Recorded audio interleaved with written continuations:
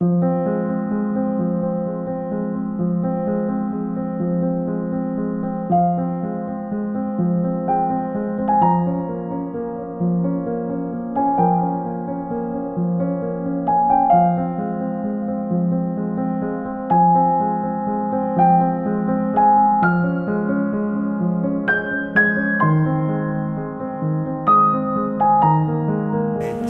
trận chung kết thì team cũng đã tập luyện rất nhiều và rất nhiều phương án đề ra để triển khai trong trận chung kết.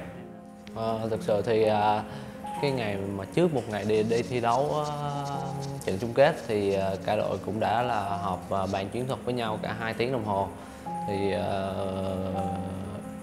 đã chốt ra những con tướng và triển khai thế trận như lúc ban đầu dự đoán.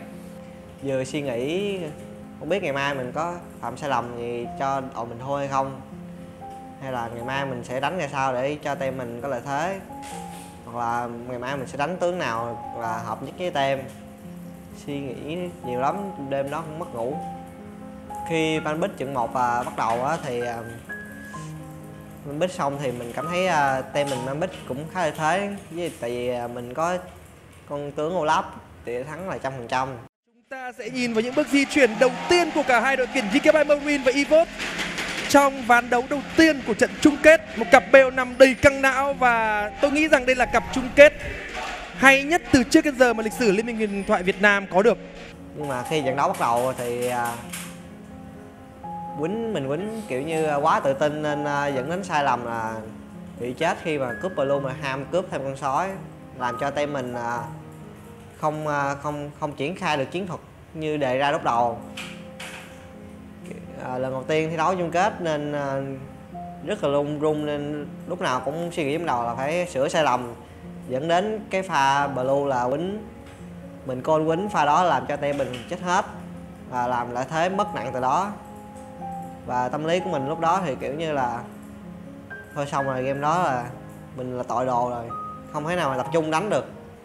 Thì mình có an ủi với mấy thằng em mình là chỉ là vết xước thôi, thì qua mấy ván sau thì đánh cũng khá là ok. Sau khi ban bích kết thúc thì mình cảm thấy khá tự tin, vì team mình ban bích tốt hơn team lúc mà mình game 1, nên vì đội hình đó mình đã luyện tập rất là kỹ càng để tránh trận chung kết với con bài CUNI. Khoảnh khắc mà mình cảm giác là team mình có lợi thế rất lớn và có thể chiến thắng trận này dễ dàng là pha đánh rồng. Cái pha sai lầm của team địch khi mà họ đánh rồng với team mình, pha đó làm cho họ chết rất nhiều mạng cái pha rồng, nên em nghĩ là từ cái pha đó là team mình có thể chiến thắng. Sau game đầu tiên thua thì mình nghĩ là đội đối phương thì cũng không có hơn gì mình về cái gì, nói chung về trình độ hiểu biết về game và kỹ năng luôn, thì mình nghĩ là không có hơn được bên mình. Chẳng qua là mình như mình nói là chỉ bị một vết xước nhỏ ở đầu game nên mới dẫn đến thua thôi, chứ nếu mà đánh bình thường thì không có thắng được chúng mình.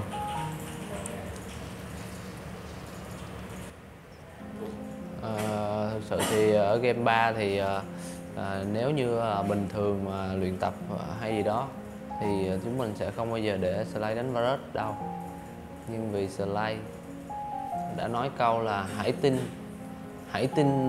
tin tao đi, hãy tin tao đi, và cả team thì phân nửa thì không có hưởng ứng cái quyết định này, còn mình thì mình rất là hưởng ứng hãy tin tao đi.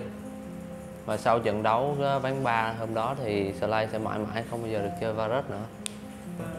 Sau khi thất bại ở game 3, team họ dẫn trước cái team mình tỷ số là 2-1, thì game đó mình nghĩ thôi xong rồi, có thể không lẽ mình thua 3-1 sao. When we went down 2-1 and we were going to game 4, a lot of people messaging me saying that oh no, game's up 2-1. I remember like I was just scrolling through Facebook and then people was like, oh, it's gonna be next game's gonna be 3-1. Gam understands the game so much more than EVOS. They're on a different level from us. Tiny Kun's drafting is so good, and I kind of like zoned that out. Sau đó mình liền nghĩ tới SWAT art của Lockwood, là anh ta kiểu như là trong lúc mà team đang thua thì anh ta luôn động viên, là anh ta luôn suy nghĩ đó là chưa kết thúc hết cái trận đấu của mình là vẫn có thể lật kèo hoặc là lội ngược dòng. Cho nên mình lấy lại tinh thần và mình nói với cái đội là không sao đâu, game 4 mình làm lại, coi như là nãy giờ mình chen thôi, 3 win 3-2 cũng được, 3-0 không cần phải win 3-0 hoàn hảo. Cho nên game 4 kiểu như là tụi mình rất là tự tin là sẽ giành chiến thắng cái game 4.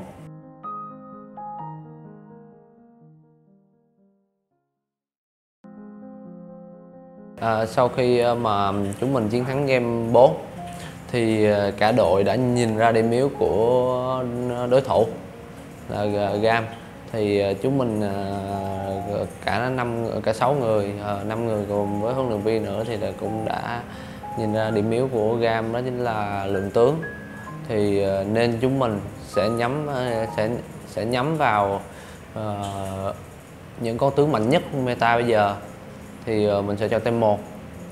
Và khi mà cái mấu chốt, khi mà mình thấy là bên Gam thả cho Camille cho Stack thì mình đã thấy 50% win rồi.